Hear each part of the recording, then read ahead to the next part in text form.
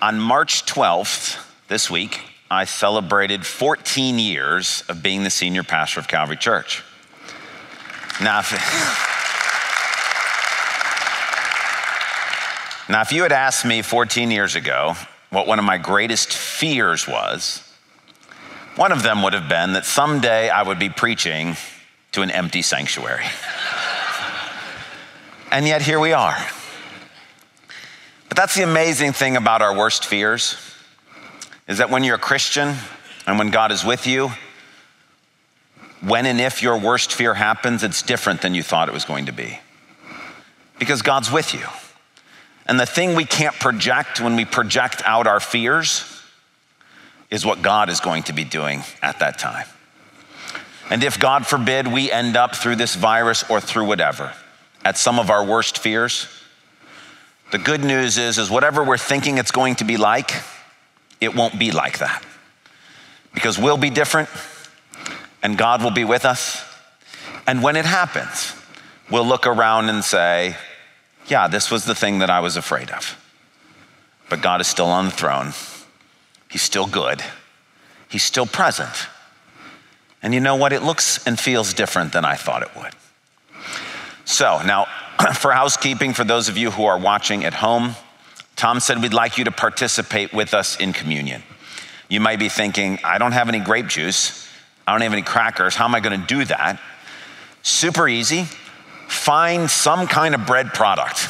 It can be sandwich bread. It can be crackers. The great thing about the Lord is he is not a legalist. And so find something. And then any kind of juice product you got. Orange juice, grape juice is fantastic. Apple juice. You don't have juice, you can use Coke. You can use Pepsi. You can use Sprite. You got nothing, a glass of water will be just fine. And so when we get to the time of communion, we'd love for us all collectively to take it together. There's something about the fact that we are one body because we partake of one bread and take communion together.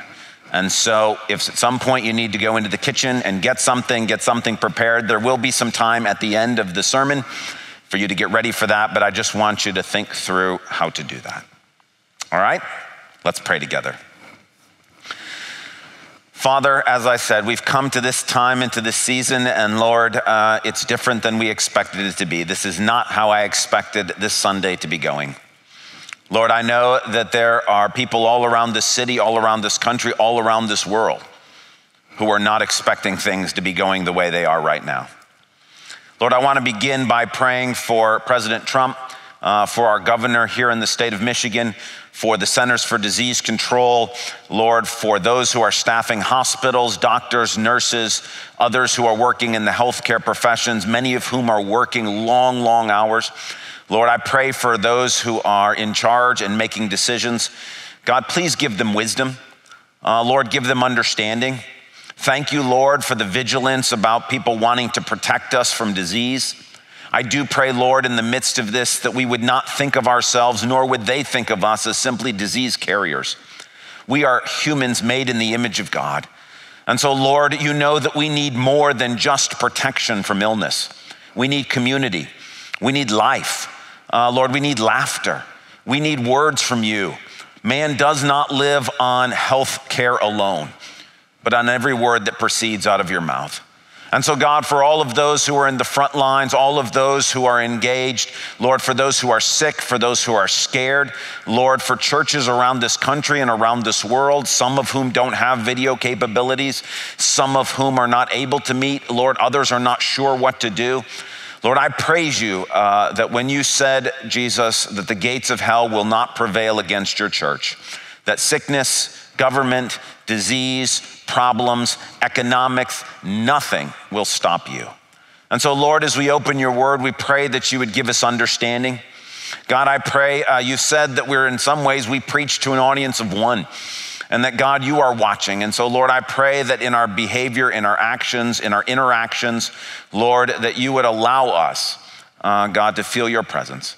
Lord, may your spirit be near to us during this time. God, what better thing could any one of us have than for you to speak to us through your word, through communion, through prayer?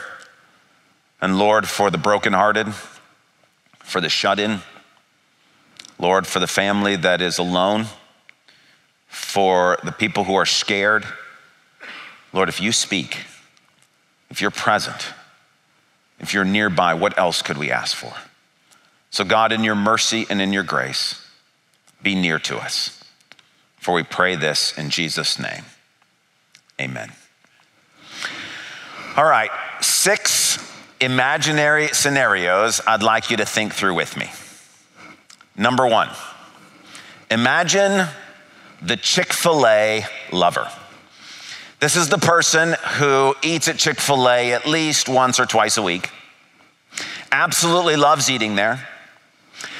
The person who, when the new store is opening in town, wanted to be one of the first 100 people in the store to get free Chick-fil-A for the year. And so they camped out all night in the winter and in the cold so that they could be one of the first 100 people. Scenario number 2, the University of Michigan superfan. This is the person who has not missed any home games, has seen every football game for the past 30 years, bleeds maize and blue. They've even named their dog Harbaugh out of respect for the coach. Situation number 3, the helicopter parent. Super engaged and involved in their kids' lives. They're there at every event, has not missed a single sporting event or extracurricular event that their child has been involved in. Knows exactly what their grades are at every moment of every day. Involved and engaged, always talking with them, their kids, about what's going on in their life. Scenario or situation number 4, the FIRE person. And by FIRE, I mean financial independence, retire early. This is the person who has made up their mind that they are going to save 50 to 70% of their income, and they are vigorous and engaged in doing this. They love it, actually. They love saving as much money as possible. They're spending as little as possible, and they're all in on trying to be financially independent as soon as possible. Scenario number 5. This is the employee of the month who is employee of the month every month. They love work. They're there all the time. They're fully engaged. They have not taken their full allotment of vacation days in 10 years. They talk about work all the time. They're an excellent, amazing employee. Their workplace loves them. Scenario number 6. This is a junior in high school who has set their mind to getting accepted to an Ivy League school. They are engaged in every honors class, every AP class that you can take. They're doing all the extra credit possible. They're involved in every extracurricular activity. Any free time they have, they're using to prepare for standardized tests. They are set on going to an Ivy League school. What word might you use to describe such people? Well, a word that I would use is passionate. They're passionate about those things. They're passionate about their food. They're passionate about their University of Michigan football. They're passionate about work. They're passionate about their children. They're passionate about financial independence. They're passionate about getting into a good academic college. We might also use the word focused. They're focused on what they're doing. We could even use the word driven. They're driven to accomplish these things. And there's much about those 6 scenarios that we can actually find commendable. But the reason I ask you to think through those 6 situations is because it's possible that in those 6 situations, and we might resonate with different ones, and again, you can swap in or swap out other things like iPhones or coffee or exercise or whatever it may be. There may be things in our lives that we are passionate about, that we are driven or focused on. But there might be a biblical character trait that such people are overlooking. There might be something that God values that we might be missing. So if you will, I ask you to take a Bible and turn to the book of Titus chapter 2. Titus chapter 2. If you need a church Bible, there's one in the rack in front of you. You might have selectively borrowed one from the church and taken it home. It's page 966 in those Bibles. If you have a different Bible, I have no idea what page it's on, but I'll give you just a minute or two to turn to Titus chapter 2. Titus chapter 2, and we're going to talk about a character trait that might be undervalued and overlooked in our society today. We've been going, as you know, through the book of Titus as a church this year, and we've been doing topical series in the book of Titus. In reality, it's not been one long series, it's really 4 mini-series. The first mini-series we did came out of Titus chapter 1, and these we talked about particular topics that were raised through that chapter, topics like food, alcohol, time, hospitality, parenting, and our goal was to look at what God has to say about each of those topics. The purpose for Titus and the purpose for us studying it together as a church is because so much of our world feels out of control, and all the more this week, doesn't it? Because it feels out of control, God wants to bring his control of all things into our lives. And that's the purpose of the book of Titus. And so we first talked about this kind of mini-series about, well, how does God think about food? What does God think about hospitality? What does God think about parenting? So that God's thoughts can control our thoughts and actions in those areas. The second mini-series that we were doing out of the book of Titus, this came out of Titus chapter 2, verse 1, in which it says, "You, however, must teach what is appropriate to sound doctrine." And we just finished a series in which we went through basic Bible doctrines. We talked about creation, election, redemption, Messiah, exile, incarnation, resurrection, spirit, and kingdom. And the reason we did that is not only can things be out of control when it comes to food or time, things can be out of control in our minds and how we think about life. And so God says, help think about things correctly. This morning, we're beginning this third mini-series in the book of Titus, and it comes from the rest of Titus chapter 2. And there's a verse that kind of summarizes what this third mini-series is all about. It comes not out of the book of Titus. It comes out of the book of Ecclesiastes, chapter 9, verse 17.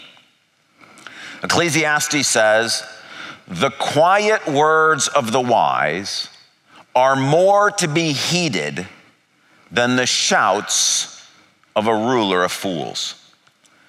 And the idea of what Titus 2 verses 2 and following are talking about is what you might describe as the quiet life. Quiet virtues and qualities, quiet activities, quiet in the sense of our culture may not pay much attention to them. They may not be showy or noticed, but they are incredibly valuable to God. They're an important part of his kingdom. And he longs for us to have these character qualities and activities in our lives so that God's control of all things can be experienced in our lives today.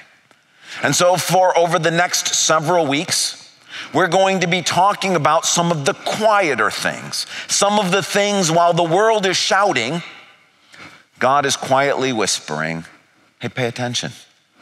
These are the character traits. These are the activities that cause us to live godly, dignified, disciplined, holy lives in the midst of a world that is spinning out of control.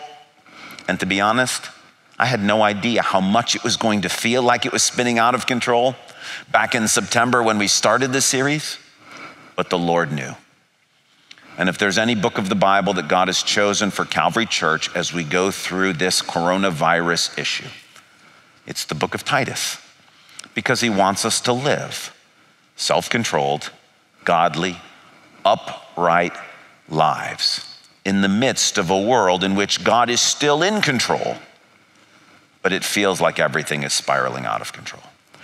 So let me read for us Titus 2, verses 2 to 10, and then we're going to talk through this important character quality trait that we've been alluding to this morning. Titus chapter 2, beginning in verse 2. Teach the older men to be temperate, worthy of respect, self-controlled, and sound in faith, in love, and in endurance. Likewise, teach the older women to be reverent in the way they live, not to be slanderers or addicted to much wine, but to teach what is good.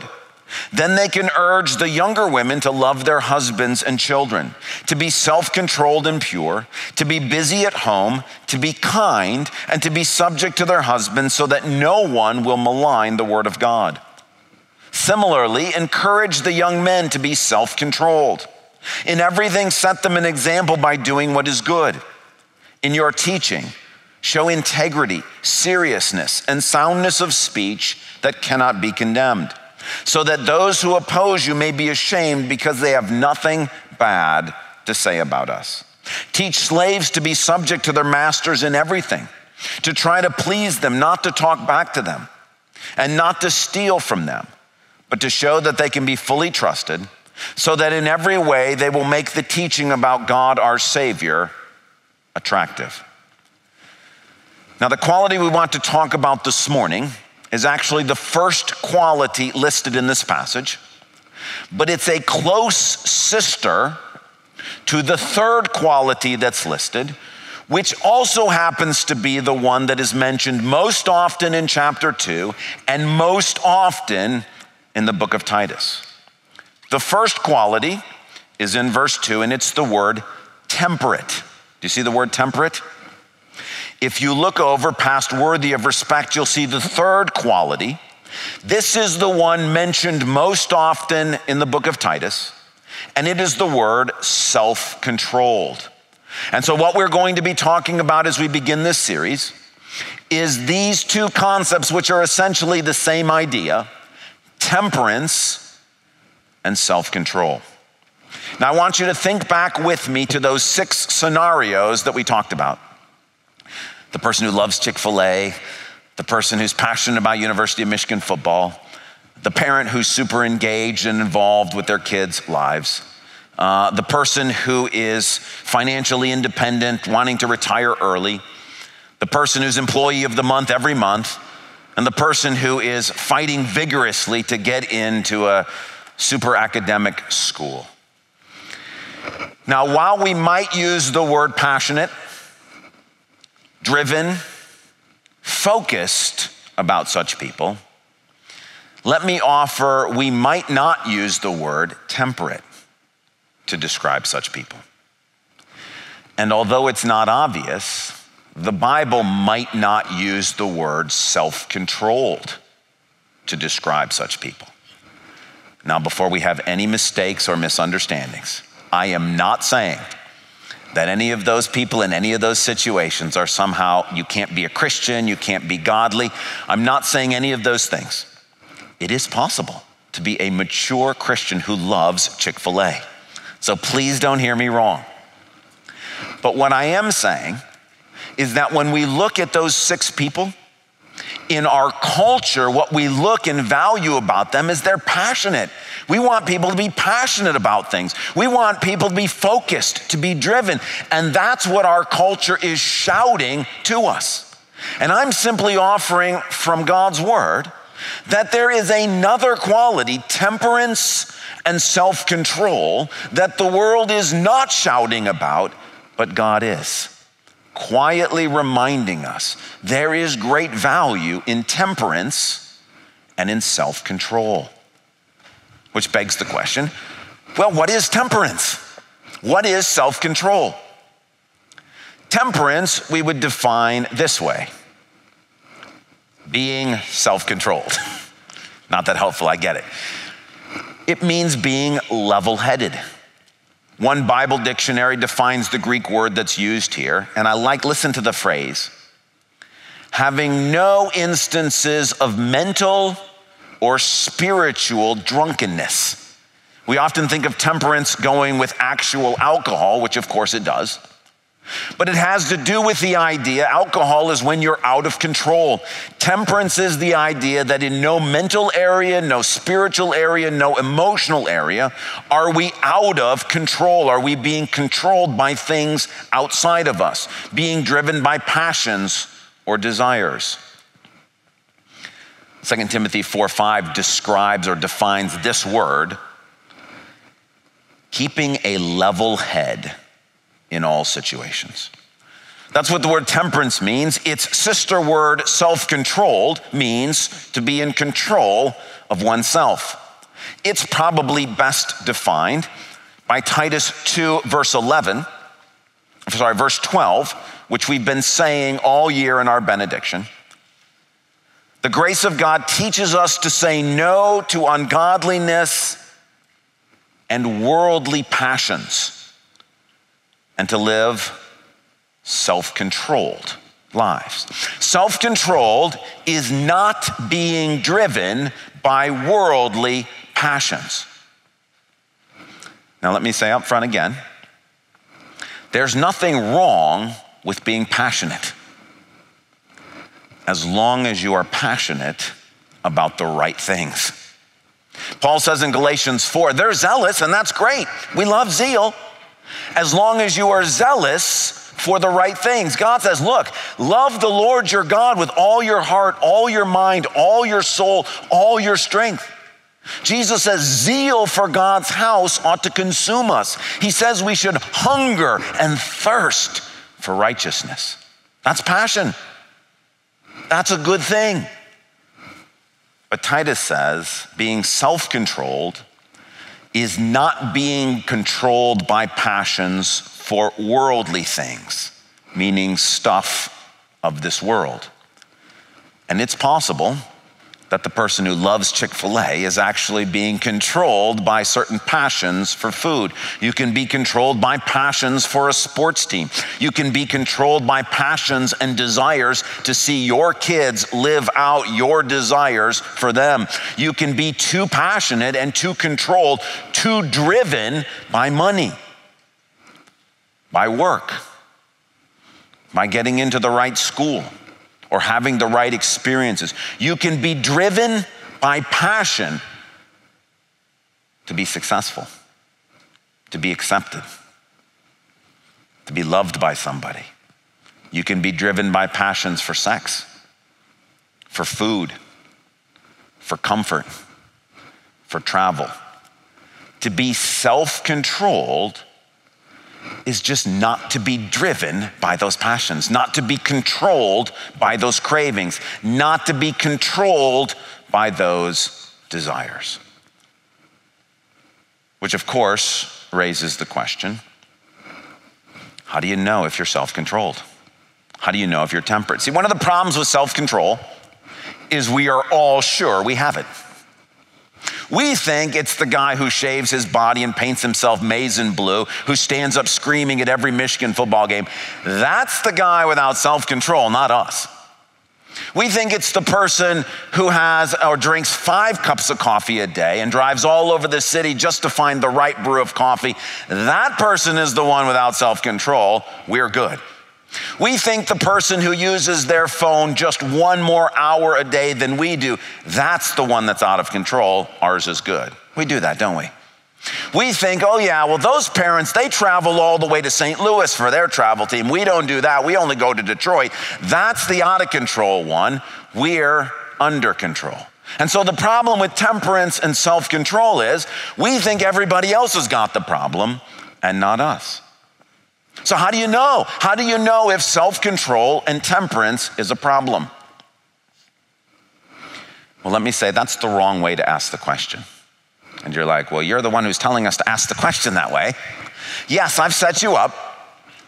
I don't want us to think about it that way. What I want us to think about it as, from a positive point of view, God's promise is you can have more self-control. And whether or not your Chick-fil-A eating or your University of Michigan fandom or your work or your money or your coffee or your technology use, whether or not those things are out of control or not, I don't know. You might not know. The good news is it doesn't matter. In each of those areas, if you would like more control, if you would like more temperance, more self-control, that's what God is offering here. You see, Titus 2 is not a rebuke passage. It's not a passage in which God is angry at us. And I don't think the point this morning is to think, God is mad at me because my life is out of control. Please hear me correctly. God sees that life itself is out of control. And the blessing of being under control, the blessing about not being driven by desires and passions and cravings, God is offering that to us through his Holy Spirit by Jesus' grace. And so the question this morning is not, am I okay or am I not okay? The question is, would you like more temperance in your life? Would you like more control? Would you like more self-control in your life? It's interesting, these things are commanded or talked about in reference to older men. This is a group that you might have thought didn't need to be talked to about self-control and temperance. But God's point is, look, all people can grow in this. And if you look at your sports engagement, your engagement with your children, your engagement with food, how you're dealing with this virus that is all over the world today and how you're thinking about those things, money, and if you think, I would like more control, I would like to experience more of God's control in my life, the blessing is it's available. Which does raise the question I want us to think about. How? How do you grow in self-control? How do you become more temperate? Even if you're an older man and you think, you know what? There's a level of godliness and maturity that I have through these years of experience. How can you be more self-controlled, more temperate? One basic truth and one metaphor that goes with that truth. The basic truth is this, the key to growing in self-control. Offer yourselves to God. This is it. And again, it may seem pretty simple. It may seem pretty basic, pretty straightforward. This is the essence of growing in self-control. Paul says it this way in Romans chapter 12. Therefore, I urge you, brothers and sisters, in view of God's mercy, to offer your bodies as a living sacrifice, holy and pleasing to God. This is your true and proper worship. Do not conform to the pattern of this world, but be transformed by the renewing of your mind. Then you will be able to test and approve what God's will is, his good, pleasing, and perfect will. The irony of self-control is we get it by giving up control to God. That when we offer ourselves to God to say, God, here I am, I belong to you, as a living sacrifice. To grow in self-control, we say to God, God, I'm yours. I belong to you. Many of us have done this. Many of us can remember specific points in our past, maybe recently, maybe in the distant past, in which we dedicated our lives to the Lord, in which we thought to ourselves, you know what, I belong to God, I'm his. The reminder, and it's basic truth, but we all need to be reminded of it, is that as we again and again say to God, my life is yours. I am a sacrifice and I offer myself to you. That is what keeps us from being controlled by our passions, our cravings, our desires, our sinful flesh. The metaphor that goes with this is that God is our good shepherd. The reason we don't have to be passionate about making sure we get to eat what we want to eat is because God is passionate about that for us. That God leads us and guides us. That what God wants for us as our good shepherd is to take better care of us than we could take care of ourselves. That God loves us, that God is near to us, that God is going to protect us, that God is with us, The reason why life can feel out of control, the reason why we don't embrace temperance, is we think everything rides on our shoulders. We think we're responsible for getting into that school. We're responsible for our kids turning out a certain way. We're responsible for being financially independent. We're responsible for making sure that at work we're the excellent worker that's there. And the truth is, your life and my life, we got to give them to God. He's responsible. He's responsible for what school we get into. He's responsible for how our children turn out. He's responsible for how our financial situation takes place. He's responsible for making sure we end up in green pastures beside still waters, full of contentment and joy, having experienced and realized a far better future than we could have designed for ourselves. There is, of course, no greater example of this than what's going on in our world today. In the midst of this virus, in the midst of the fear, in the midst of, I'm not going to get to have graduation. These are painful things. You know, I think of the people at Rockford who worked all this time to be able to put on Mary Poppins and then got it canceled. I just think, that's heartbreaking. You think about teachers that are like, what am I going to do now? I'm supposed to do online teaching with third graders? Is that going to work? How's that going to happen? Life feels out of control. And that's not even to mention is it safe to go to the grocery store? And is the grocery store going to have any cleaning products when I get there? And what about contact with other people? Here's the response. You and I have the opportunity to say to God today, in the midst of this, my life is a living sacrifice. I belong to you. In life and in death. In sickness and in health, and all the things that we go through in the future, with the economy, with the events of life, you and I have a choice to say to God, you're the shepherd, we're the sheep. Lead us to green pastures. God promises, I will prepare a table before you, a communion table, in the presence of your enemy, and your enemy happens to be a disease that you can't see, you can't fight, that you and I have no control over. God says, I do have control. I will anoint your head with oil. I will lead you to places where you can sit in green pastures and still waters. This is what he promises to do, and all we have to do is give our lives to him.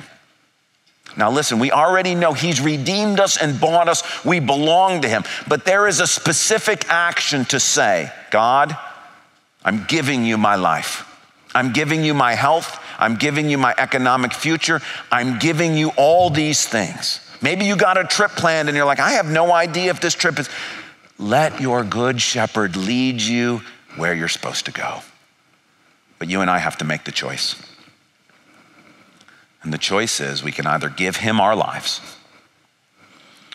or we can try to run them ourselves.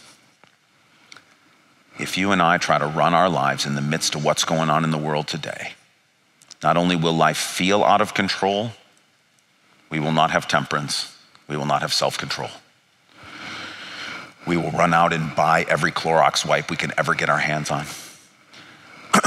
We will have no contact with any person, even somebody who might be hurting, a non-Christian who needs to hear the gospel from us. We will think, but I can't control this disease. I've got to stay away from them. The danger is people will look at us and say they are passionate, driven, and focused on maintaining their lives. And please, the reason why it's temperance and self-control, we are taking necessary precautions. I'm preaching to a room that's got about 70 people in it. We are taking necessary precautions, but temperance and self-control says, God, we are doing this because you led us here. We've planned about 3 different services this week. We had one on Sunday that we planned, or it's on one on Monday that we started planning. And then Tuesday, the elders met and we said, well, should we really do communion? You know, is that really a temperate and self-controlled thing to do? And the elders met together and we prayed and we made the decision not simply based on what the CDC had to say, but we asked our good shepherd, do you want us to have communion or not? And we felt like he said yes. And so we've been trying all week to figure out, how do we have communion? That's why it would have been a lot easier to just say, well, let's just not do communion this week. But our good shepherd led us to do communion. So we're doing communion this week. Likewise, when the governor said, we really don't want people to meet together in groups of more than 100 except for essential meetings, we didn't just say, well, the governor said it, we got to do it. We got back together and said, Jesus, this is your church. This is your church. What do you want us to do? And we felt at that point, gathering together as the body of Christ is essential. And that there is a need in society and community for people not just to be protected from sickness, but also to be able to have interperson contact, to be able to be present with Jesus. Then the governor said, we are ordering people not to get together. We still didn't really cancel church on the basis of that. We got together again on Friday and said, Lord, this church is yours. If you want us to disobey the governor, we'll disobey. You're our shepherd. We're the sheep. We felt like we heard God say, no, do it the way we're doing it now, which is we're going to essentially cancel church, ask a smaller group to get together, and ask people to meet together in their homes and do these things. I think there is no greater, more important quality going forward in this crisis than temperance and self-control. And if you and I give ourselves to God and say, I'm here as a living sacrifice. You can send me into places where there is sickness. If they need Jesus, I need to go. You can tell me to go and meet with a shut-in or go and visit somebody who is sick or dying or experiencing difficult things. Whatever you want, Lord, I'm yours.